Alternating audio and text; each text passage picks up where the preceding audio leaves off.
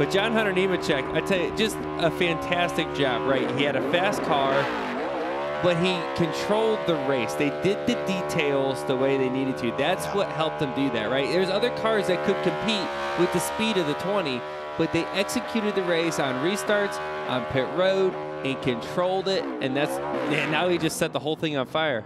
I get out. I get out on that one. That's big fire.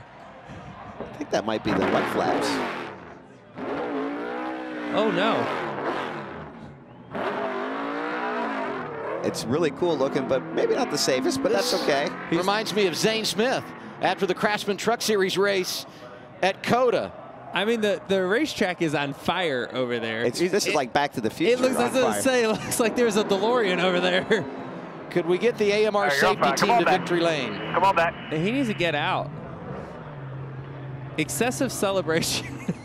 I mean, it's cliche to say that John Hunter Nemechek was on fire tonight, but literally, John Hunter Nemechek on fire at Martinsville, wins the race, gets the grandfather clock, and oh yeah, he's also your victor in the Dash for Cash. Give him $100,000.